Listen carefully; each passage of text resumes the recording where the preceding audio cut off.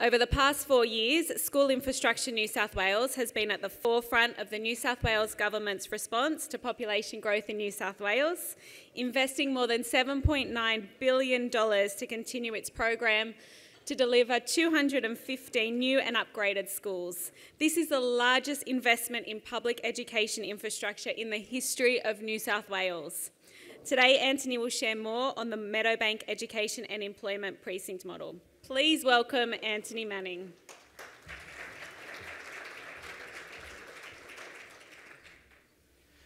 Good afternoon. I'll endeavour to follow the high energy to talk about Meadowbank. So, good afternoon and thank you everybody. I'm going to talk a bit about Meadowbank. Education and Employment Precinct, also going to talk a little bit about some of the development we're doing around delivery mechanisms as well. And Meadowbank represents a really interesting opportunity for us as a first project with a co-located TAFE on a TAFE site, delivered in the middle of COVID, with the school open already and the TAFE due to arrive pretty soon. And I should acknowledge my TAFE colleagues in the room who've been on the journey with us as well. Any questions Paul can answer afterwards. There's quite happy for that. So I'd like to start by acknowledging the traditional owners on the land on which we're gathered today. Pay my respect to elders past, present and emerging, as well as any other Aboriginal or Torres Strait Islander people who are present. For those of you who may never have heard of school infrastructure, created in 2017, we now have a total of $15 billion to invest in school infrastructure. We're about halfway through, and we look forward to the 21st of June for a budget to continue to add to that number. 215 schools. We not only deliver major capital projects, but we're also responsible for all the maintenance of schools as well, which you can imagine is a pretty significant task in itself. 2,200 schools, more than 20,000 structures, average age of about 50 years. So some of our stuff is well over 100 years old, and still in action today and working for us really well. Just recently, around stimulus and jobs infrastructure, stimulus really around roof maintenance programs, so the 60 million spent into roof replacement programs, which has been really good spend, particularly given the amount of rain we've had this year.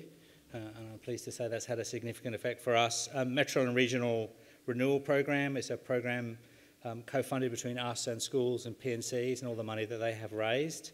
And there is a lot of money out there waiting to be spent in schools to improve the assets. And we're working through an LED lighting program, so for 157 million, about half the fleet is being upgraded to reduce our energy use. So there's a real broad range of projects and interesting things that we're working on through as part of delivery of what we do. So really talk about Meadowbank. So Meadowbank is a co-location of Marsden High School and Meadowbank Primary School. It is a very significant development for us, school infrastructure. So having done Arthur Phillip High School and Inner Sydney High School, this is a 40,000 square metre structure. It is 1,500 place high school and 1,000 place primary school, and about 120 places for an intensive English centre as well. It is on the Meadowbank TAFE site. And as part of the development for this, we realised there was a really significant opportunity to join the relationship between schools and TAFE and to allow development to occur that was broader than just the school itself. So vocational training really at its heart. The TAFE facility really is the multi-trades and the digital technology hub. There is space for industry innovation and collaboration as part of the TAFE. And ability to deliver digital and interactive training. So a really important opportunity for us to go from a primary school setting into a high school setting, and then with a building across the courtyard that is the TAFE that opens up the door for industry to come in through as well. So a really interesting opportunity for us, not just from a school perspective and a school infrastructure perspective, but from a Department of Education perspective as well. So some really significant opportunities in that space. And the vision was really for it to become placemaking. So what do we need to bring to this space? What are the opportunities? And also what are the opportunities that this creates for the broader community that it sits in? And there was a fantastic piece of work done by Greater Sydney Commission to look at surrounding areas. As I said, the school is now open, so despite COVID, we got the 40,000 square metre school built within 17 months and worked our way through it. The precinct itself, and again this is the first part of the precinct, there were 9 key elements to the precinct plan that we worked through with Greater Sydney Commission. So one was around living streets, so prioritising pedestrian and cyclist movement. One was around enhancing the connectivity. So we looked at, as part of the broader precinct, an overpass over Victoria Road and an underpass beneath the railway line that connect up with the school. We took walking to school as a really significant opportunity here for us in what many of you will know is a very traffic-dense environment, but quite a lot of residences around and quite a lot of opportunity for that. We were still looking as part of the precinct to improve vehicle access, again, so that flow works really well, but we're really clear about pedestrian and cycle sharing. We looked at entry points as well. So again, one of the key aspects we saw was 2 railway stations. TAFE is a well-established piece. How do we begin to use those to make those work really well through us as well? Green infrastructure, so there is a substantial amount, and we kept from some of these images some of the mature trees as part of this process as well, again, to make it as welcoming as we could possibly make it and make it work. And we looked at kind of actually how does this help with some of the jobs creation and around it. And what we found was there was quite a bit of light industrial immediately adjacent to the TAFE site, and so there are some significant opportunities as part of this process to make those things work their way through. You'll be unsurprised to see that we are very proud of the school that we delivered.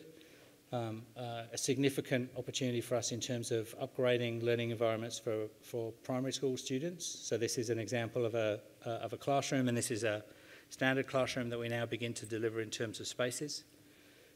Certainly very different to many of the schools any of us would have been to, from the furniture and the colour scheme through to the size and shape of the classroom itself. Secondary school, again, very similar. I see highly flexible, highly usable, a lot of mixed furniture, a lot of mixed mode settings, and we've been getting a lot of great feedback across the portfolio, both from students and teachers about how those things work. As always, our sporting facilities continue to be significant, so anybody who's seen Inner Sydney High School, it is a 12-storey building sitting on top of a basketball court, and some of the concrete and some of the structural infrastructure is worth going to look at if you're not interested in basketball court. But again, this is a premium grade basketball court available to the school to use and available for the community out of hours as well. And so there are changing rooms situated for easy access for out of hours use. But again, a very significant piece of infrastructure. And what the slide doesn't show is a full-blown stage at the other end of the hall. And all the AV equipment that you could possibly need for a major production. So again, this is about equipping the school as best we can to make sure that the students can have as much opportunity as they possibly can as they work their way through. The technology and applied sciences spaces are pretty fantastic as well, from metalworking rooms through to the catering equipment, stuff that works there. So again, very significant investment in vet equipment. And we see this as a really big opportunity between ourselves and TAFE to bridge that gap. It gives us an opportunity to think about utilisation of those spaces, sharing of those spaces, how those access work, and how we can give experience to teachers that are learning to teach in this space and how we're working the students through as well. There's already a significant opportunity in the fact that it's a primary school and a high school for Year 6 kids at the primary school to access the high school and the high school facilities. So it doesn't feel so scary when they get to Year 7, but they can take advantage of those.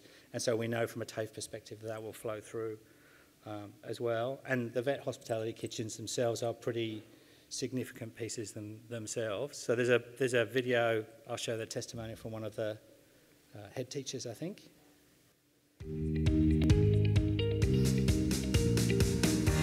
Hi, I'm Kirsty Hadfield. I'm the head teacher of secondary studies at Marsden High School. I'm also the vet hospitality teacher, the food technology teacher, and I'm part of the TAS faculty. I am so excited because I'm going from 3 classrooms to hospitality room, 2 kitchens, massive storage areas, and in addition to that, we've even got 2 general learning spaces where we've got demonstration rooms. On top of that, we've got a cafe where it's got seating for indoor and outdoor areas for both staff and students. The technology in this area is great. I mean, the students have the opportunity to serve customers, have a point of sale using actual cash registers. They're going to be using a lot of commercial equipment. They're going to be using combi ovens. They've got gas inductions. We've got also in both kitchens and the preparation area commercial equipment, including a commercial dishwasher. Here at Marsden, we actually offer vet hospitality, both in food and beverage and kitchen operations.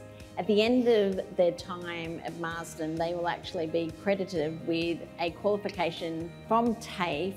So when the students move on from Marsden High School and go to TAFE, they can pursue a career in hospitality, but we also have other vet courses like construction, retail, business services, and entertainment. And having TAFE right next door is a fantastic opportunity for them to pursue their gifts and talents.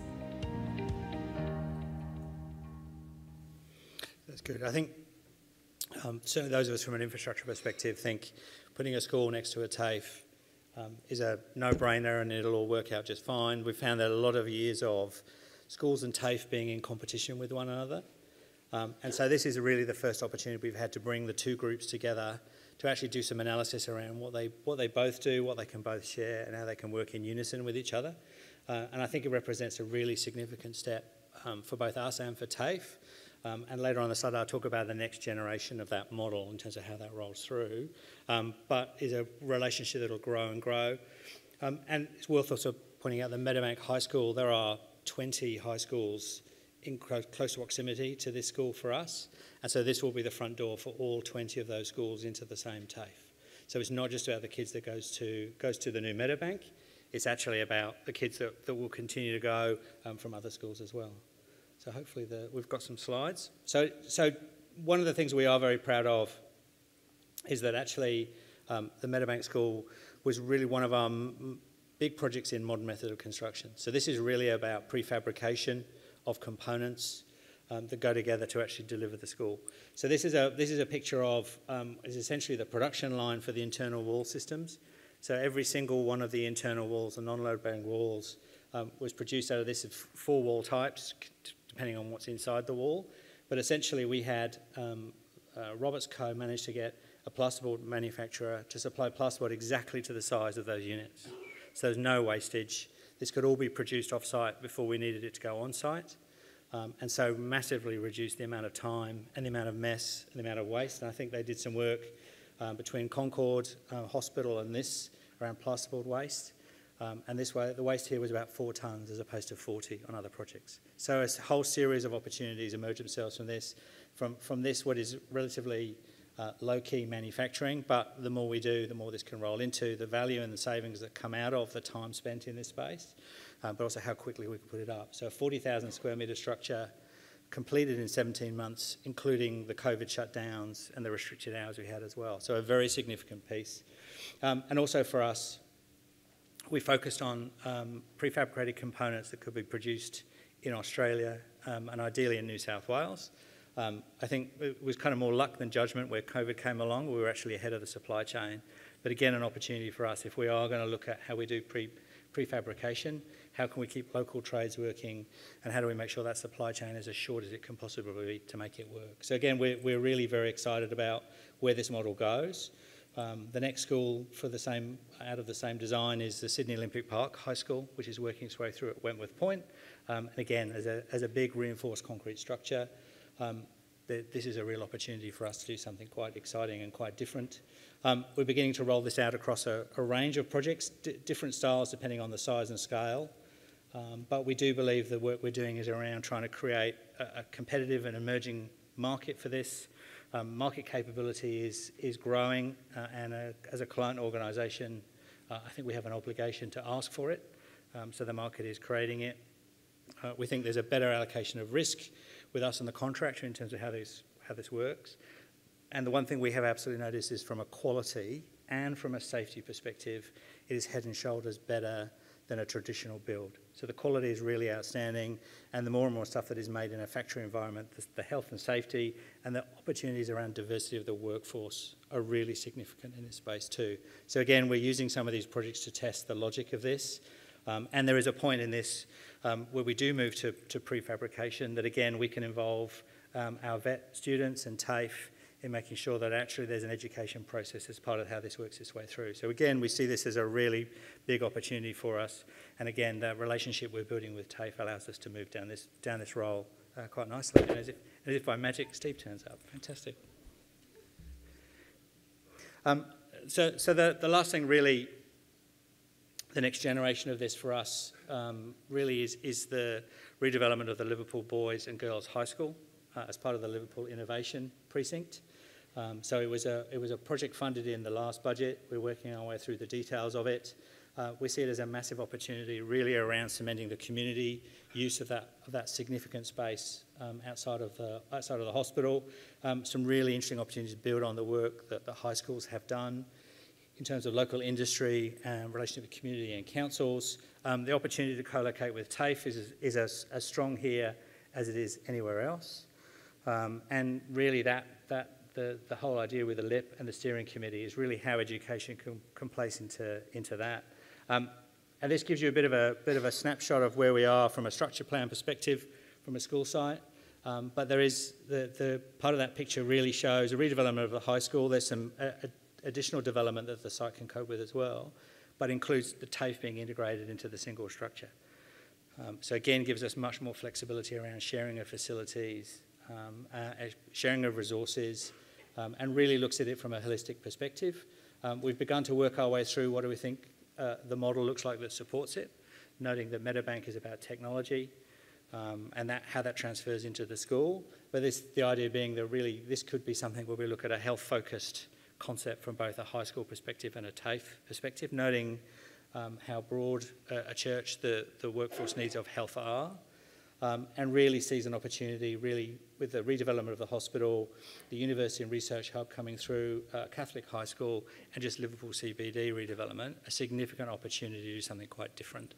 So whilst we kind of, on the face of it, got money to redevelop the Boys and Girls High School, there is a much, much bigger opportunity here for us, and it's really to take the Meadowbank model and move it a little bit further forward, both from a modern method of construction perspective, but also from an integration between schools and TAFE. And we'll keep you posted on that one as it works its way through. Other than that, that's the journey so far. So hopefully that's useful. As I say, Paul's happy to answer any questions afterwards, particularly on the Meadowbank one, because we've shared some work over that one, and that's been a really good experience, and we hope to continue more.